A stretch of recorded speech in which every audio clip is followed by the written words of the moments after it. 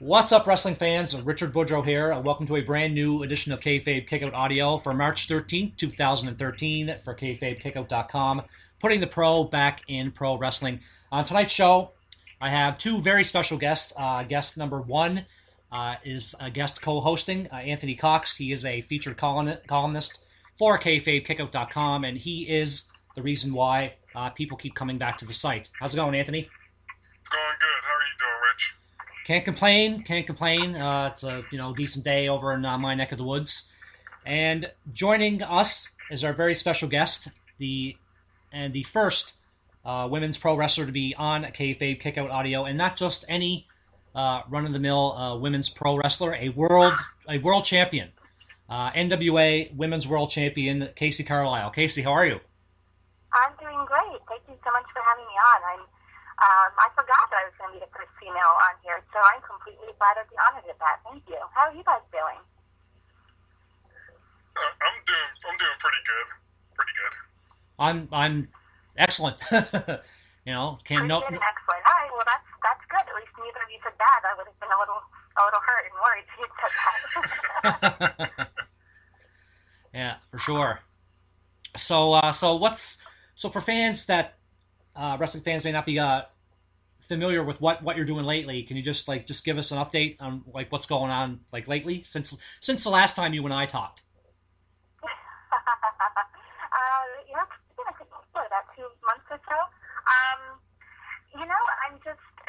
I'm just staying busy. I have my website, of course, which is KaceeCarlisle.com, that people can visit to check out what I'm doing, what I'm up to. But I have a ton of shows coming up through the month of March and April, and even going into the summertime, that I'm going to be plugging over the next few weeks. I have, doing podcasts and so forth, like I am with you tonight. Just staying busy, just kind of doing whatever I can to stay busy and travel and wrestle as much as I can, and just stay as active as I possibly can. So it's just kind of a day-to-day, always something to do type of thing. Oh, cool. How often have you been wrestling, during the week? How often do I wrestle during the week? Yeah. How often? I mean, are you booked often? Are you once a week, a few times a week? No, it's typically once or twice a week. There's some really cool weeks where I might get 3 shows crammed into the weekend there. But it's typically, once or twice a week. I'm going to say unfortunately, not because obviously I don't want to. I just wish it was more frequently. But it's usually an average of once or twice. Oh, cool. Right on. So like you said, obviously you'd want to work. You'd want to wrestle more, obviously. And how often do you train? Do you train 6-7 days a week, 5 days a week? The training varies a little bit. It depends on kind of what else I have going on at that point in time in life and so forth. But, I try to train as often as I can. I actually want to get back in training. I haven't been to training in a few weeks, so I want to get back in there and get back on a regular schedule. Things have just been incredibly hectic lately for me, so unfortunately I haven't been able to do that as much as I normally would, but hopefully things will kind of calm down just a little bit, not too much, and I'll get back on schedule with that. Sounds like you've been staying busy. I have been. I've been staying really busy, and I'm so thankful for it because, that's not a given. It's not an automatic that you're going to be busy or that you're going to have bookings every week or anything like that. So I am very busy just with everything I do, like I mentioned, my website and maintaining my, Facebook pages and my Twitter and, things like this and so forth. But I'm so not complaining at all. There's nothing else I want to be doing, to be honest. That's awesome. That is great. Yeah, that's definitely great to hear. Now, our first interview that we did, which is up on the site right now, folks, KayfabeKickout.com.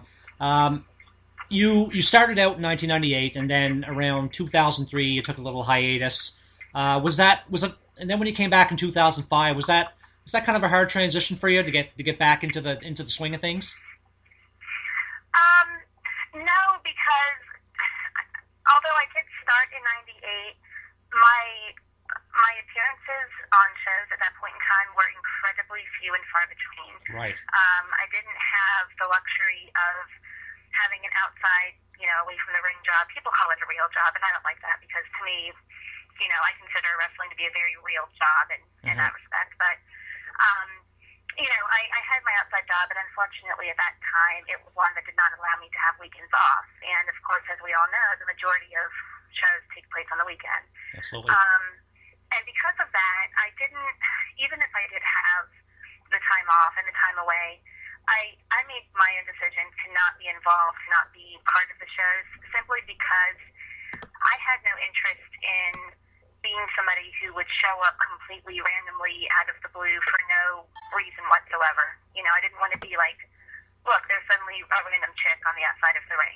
I wanted it to be more meaningful than that, and I wanted it to be more regular and more consistent instead of just, we haven't seen her for 6 months, but there she is again. I just had no interest in that. I knew that, eventually, and at that time I was also only a manager. I wasn't wrestling. So it wasn't one of those things I wanted to rush into. I did do some shows here and there, but it wasn't a regular thing at all. As you mentioned, though, come 2003, that's when I did have a job that allowed me the time off. And so that's when I started kind of picking up with my schedule as far as what, indie wrestlers might call full-time, meaning, every weekend, or, at that point in time, I was going up to a promotion in Hagerstown, Maryland every Tuesday as well.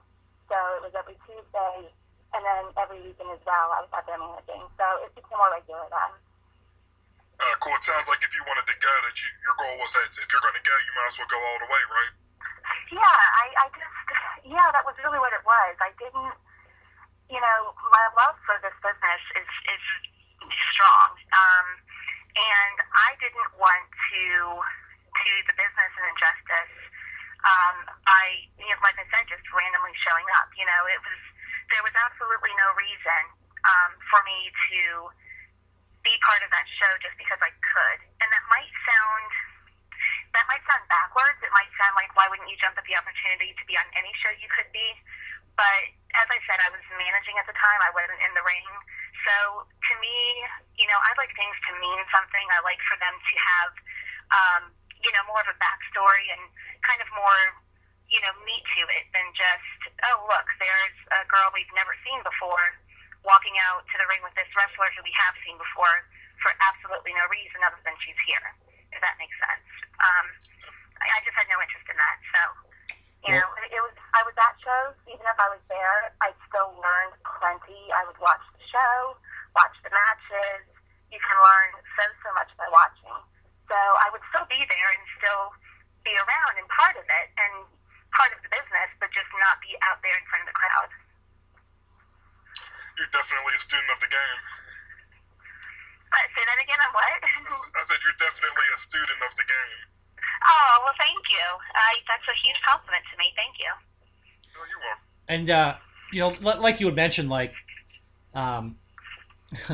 you hit the nail right on the head there, I think, that, especially in pro wrestling, like fans, how you said you didn't just want to take every appearance. And I find that with some wrestling fans, that if you're not on television, if you're not working shows on a regular basis, they'll forget about you and in the next week. So. Yeah. Once I got to 2003, and I did have the flexibility and the availability in my schedule to be more regular, that's when I really did start. I was there. It was like, I actually made my debut, or my re-debut, if you would, for that promotion. It was the House of Pain up in Hagerstown, Maryland. The way that I debuted there was I came out of the crowd to help one of the wrestlers, and that was how I was introduced to that crowd. So that, at least at that point, here I am. I came out of the crowd and helped him win his match, and there's the reason why I was there managing him then for the next God knows how many years. So it wasn't just me throwing out there with, oh, let me look at the lineup and pick somebody, or just because I'm here and have gear I can go. It was I'm going to be here. Let's make it mean something and count for something. And so that's what we did. Awesome. When did you decide to make the transition from managing to totally wrestling, like wrestling full time? Well, I have been training to wrestle for years, actually. And I was in training to be a wrestler in 2003 when I was managing. The reason I didn't start wrestling any earlier than that was because, and again, I'll sound a little repetitive, but it's still the same reason. I didn't want to be in that ring before I felt I was ready. Mm-hmm. And obviously, like if you ask me, I probably would have, kept training a little bit longer because I'm so nitpicky and I'm so much of a perfectionist when it comes to that. But I didn't want to train a little bit, and then again, just because I had the chance to wrestle, I didn't want to go in there and stink the joint up and make women's wrestling look bad, make the business look bad, and make myself look bad. I just had no interest in doing that. So I was training to be a wrestler, actively training. The way my first match came about, it was a little unorthodox. I was headed to the show. It was in 2005, on July 30th, 2005. And I was headed to the show to be a manager. And when we arrived, one of the promoters, there were two promoters running the show. One was Pops, who was off at the Wild Samoan. The other one was a guy named Travis Bradshaw. And this was in Olney, Virginia. Pops told Mike Trainer, who was Shorty Smalls, and the wrestler that I was affiliated with as a manager, he pulled him aside and said, look, one of the girls backed out. She's not going to make it. I still want this women's match. Is Kacee ready enough to wrestle the match tonight? And Shorty said, yeah, do it. She'll be fine. Throw her in there and she'll be good to go. Shorty comes back to the locker room and tells me about it. And of course I'm like, and I started freaking out. And immediately, the butterflies just completely multiplied by a million in my stomach. And I was all shaky and had like the sweaty palms, the whole 9 yards. Because I was nervous as hell. This was something, here it is, and this is going to be my first match. I wasn't mentally prepared for it or anything. It's not like I was traveling to the show expecting to wrestle that night. But obviously, it happened anyway, and they charged forward with it, so that ended up being my first match that night. It was against a girl named Chrissy Vane, and, it went, honestly, it wasn't as bad as I thought it was going to be. And that was just kind of how I got my start. Then from that point forward, I was still managing and taking wrestling bookings as they would come and as I could. But then over time, it started becoming more, I just kind of weaned off of the managing and just fell into wrestling all the time. Well, it certainly worked for you. I mean, 8 years later, and now you're a world champion. So here we are, 8 years later, which to some might sound like an eternity, and to some they might be like, "Whoa, that's 8 years. I remember those days." But it's been an awesome 8 years. I really cannot complain about anything, or I just can't. I've been very, very fortunate, to have the career that I've had thus far, and hopefully it'll just keep getting better and better. Oh, I hope it gets better for you too. I have to ask though, how do you carry around that huge belt? That belt's huge. That's an awesome belt, I have to say. I mean, like I commented to you on Facebook, it reminds me of the custom belt that was made for Andre the Giant. But yeah, that belt was huge. Yeah, me personally, I like belts like that. It is so big.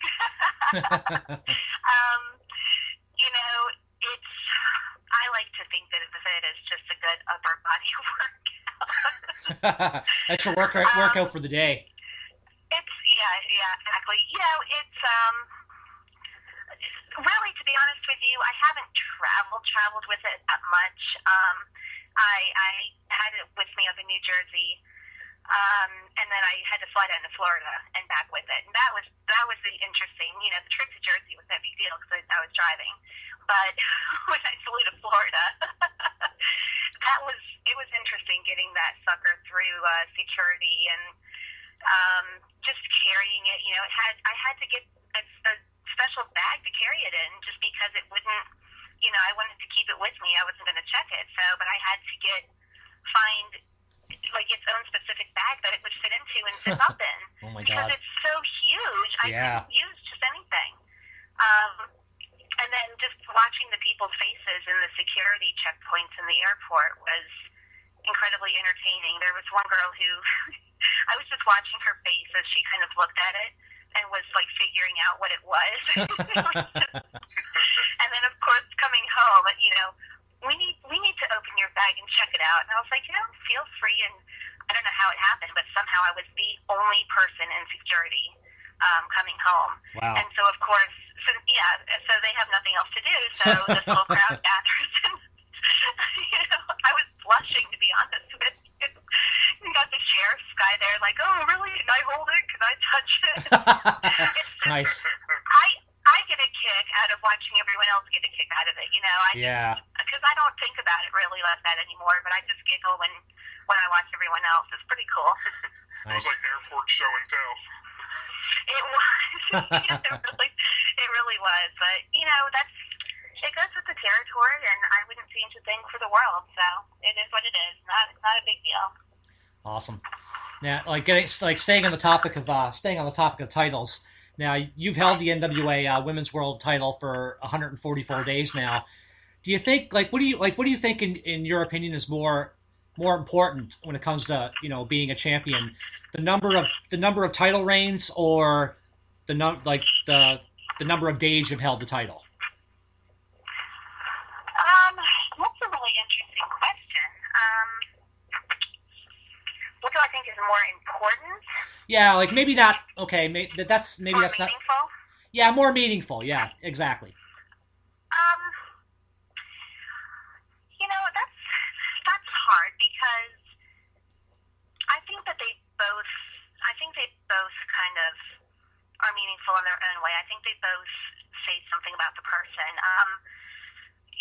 The length of the reign. Man, you got me with this one. Congratulations.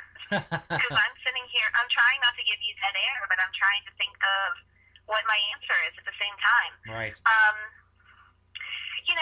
To be honest with you, I think they're both very important. I think they're both something to pay attention to and to be respectful of. But at the same time, I think there's something to be said about somebody who can be a multiple-time champion. Right. Because to me, that exemplifies somebody who not only won the title, but then subsequently lost it, yet was able to regain it, again. And I think that says something. I'm not taking away from the length of the reign by any means. Obviously, that's, you look at somebody like, I'm going to blank out. It means something when you can hold on to the title that long. But at the same time, and I'll use myself. I'll use myself as an example, and this is kind of throwing myself under the bus, but it's the truth, so who cares? I've had it for that long, but I've only been involved really in one title match, in one defense. Right. And that was back in November in New Jersey. So to me, and that's why I use that as an example, yes, I've held it that long, but in all fairness, I have only defended it so far that one time. Okay. So if you look at it from that point of view, I do have defenses that are scheduled coming up. I'm not at liberty to mention them yet, the actual dates, but, they are going to be happening. But at this point in time, I've only had that one. So, again, that's me throwing myself under the bus a little bit in that respect. But I think they're both important statistics to pay attention to and to keep in mind. But, again, I think there's something to be said for somebody who doesn't have the opportunity to hold the world title just one time, but they have been able to regain it, and they've been able to hold it multiple times. Right. Excuse me, I think that speaks volumes. Yeah, absolutely. What do you think, Anthony? Well, with me, I've always been a bigger fan of the length of a title reign, because if you can have the title for a long period of time, it shows that you're the top dog and nobody can stop you. But at the same time, like you said, with you only defending it once, I see where you feel that your rank, like kind of tarnished a little bit. I agree with you too, Anthony. I really do. I think that being able to have the longer reign, I think that's exactly as you said. I think that shows a certain level of competitiveness and toughness as well.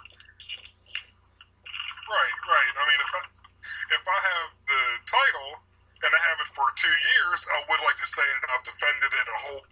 times during those 2 years, too. Right. Meaning I'm going up against anybody that they put in front of me. Because, I mean, now it's cool to be champion a whole bunch of times. I mean, Ric Flair was the 16-time world champion, but at the same time, that also means he lost the world title 16 times. Yeah, exactly. Right, that's the thing. As many times as you hold it, that means you also lost it, you know, that many times less one, you know. I mean, I completely agree with you in that viewpoint, and that's why it was kind of so hard for me to answer. It's just, I think there's a lot to be said for both scenarios. I honestly do. Like you said, Ric Flair, you know, you've got the fabulous Moolah who held on to, you know, what was then the WWF title for, 20 plus years or so. Yeah. You know, so I think there's something to be said for both. I really do. And me personally, I'm also a fan of longer title reigns. I think if you have a title that does get, you know, changes hands really often, it's hard. You know, I think that's harder on the title, and it also depends on how, you know, the title changes, how they occur, and so forth, the circumstances. But I agree. I am a fan of longer title reigns, like you are. I'm a bit old school. I never did like frequent title changes. I am too. I'm such an old school girl. I was used to Hulk Hogan being champion for 3 or 4 years. I'm used to that. You know, yeah, I hear you. Years.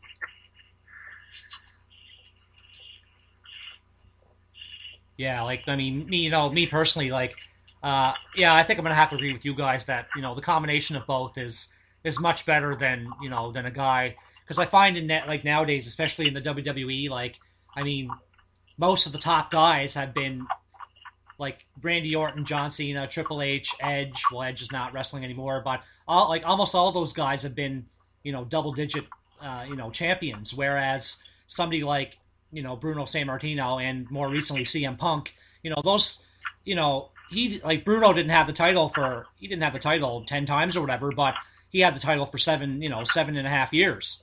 Right. Mm-hmm. So, right. No, I think we're all pretty much in agreement on that one. Yeah, absolutely. Yeah. So you recently tried out for TNA. You wanna just talk about that? Yeah, I had a dark match with them prior to their house show. It took place on February 2nd, prior to their house show down there in Fayetteville, North Carolina. You know, it was a really good night. I got the call about it about 2 days prior to the show. I wrestled a girl by the name of Mia Svensson, who fans, you know, in this area and down in North Carolina are probably familiar with. But it was really a great night. You know, every time I'm asked about it, I cannot say anything negative about that night. It was a great learning experience. It was a great experience overall. It was a great peek into being part of what it is that we're striving to be part of. You know, just to be able to be around people who are there, you know, doing what it is that you're there attempting to be part of. You know, just to soak up any of the knowledge that you can get, or any of the knowledge that's being passed to you voluntarily. Just to be able to watch, you know, the production and everything, just to be part of it. It was just, for me personally, it was just a fun, you know, it was just a fun, cool night. It was just a really good experience. And it was a tease in many ways as well. It was like, you know, I'm just here for a few hours, but I'm going to be back on the highway going home. But it was such a tease for, you know, something that we, or most of us in the business, are, you know, trying to obtain, and something that we're trying to become. So it was just an awesome night, and since February 2nd, I have been living with my fingers crossed that something may come from it, or that I might get another opportunity. So time will tell. That's been my motto lately. Yeah, I hope they call you back too. Well, thank you.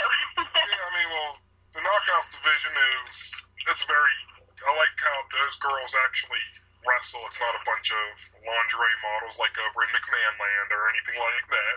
It's a bunch of girls who are actually competitive, athletic, but they've been using a lot of the same girls for a while, so I would like to see them get some different faces up in there. I'd like for you to be one of them. Well, thank you so much. I really appreciate that. You know, I'm all for it. I would love to have that opportunity and to be part of it and try to contribute something to the company. So we will see. All I can say is keep your fingers crossed for me and blow up Impact about it and let them know. Yeah, we'll definitely keep our fingers crossed. Like, well, I mean, honestly, they'd be idiots not to take you. So, what were like? Thank you. You're very welcome. So what were the people behind the scenes like at TNA? Like the guys like Bruce Pritchard and Al Snow. Like, did you get a chance to meet those guys or? No, they weren't there. Okay. The guys that were there, D'Lo Brown was there. He Okay. was the agent that was working. Couldn't have been nicer. I mean, very helpful. Obviously somebody who's very knowledgeable and who's been there and done that. So it was great to be able to not only have that experience, kind of helping you beforehand, but then after the match to get the feedback, and to kind of get the pointers. It's always a great thing when not only to get feedback from anybody, because another set of eyes, another brain is always a good thing. There's always another way of looking at something that you may not think of. And so to me, the way I feel about it, anytime anybody is willing to watch your match and give you feedback, it's a great thing because nobody at all has to. But to be in that situation where you do have, somebody of that caliber who is watching, with a very close eye, and then you can come back and get the feedback and get the knowledge, and that's just, it's a blessing, and it's something that not everybody has the luxury of having. So when you do, you just soak it up like a sponge and don't let it go, and that's pretty much what I did. That's right. It was really great. I can't say anything negative at all. How was the feedback? The feedback was good, actually. It was very positive feedback. We were out there about 15 minutes prior to the start of the show that night. The majority of the crowd was already in the arena when we went out. We had just a quick little 6-minute.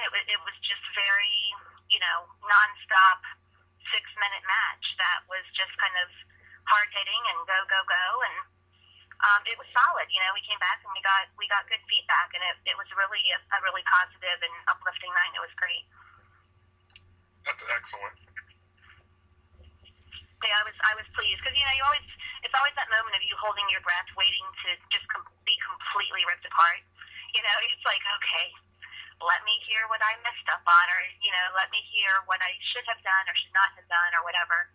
So when you get back there and then it's positive feedback and positive things to say, then you can finally breathe again. You've been holding your breath all day in anticipation. So after the match and after that, you can finally kind of relax and start breathing again. Right. Awesome. Yeah, no, I like when Anthony said that, I gotta give props to TNA because their women's division is a hell of a lot better than WWE. Were there did you get a chance to meet any of the other knockouts when you were there? Yeah, the two that were there for the match that night were Tara and Velvet Scott. Oh, nice, excellent. And, yeah, Velvet I had known on the Indies before she was signed. But it was a long time ago, that she and I had ever been on a show together. So Right. It's been several years. Tara I had never met before, so it was such a pleasure to get to meet her. Both of them very incredibly sweet, incredibly welcoming. It was very comfortable and very laid back. They couldn't have been sweeter. They couldn't have been nicer. They were both, they both watched our match as well and had nice things to say about it. So it really was, it was great. It was a really great night overall. Everybody there was very welcoming and very, just couldn't have been nicer. Everyone was great. Okay, now, of all the other female wrestlers that are out there, is there anybody in particular that you haven't wrestled yet that you would love the opportunity to wrestle that's currently competing at any wrestling promotion that's available? I get asked this question so often. You would think I would have this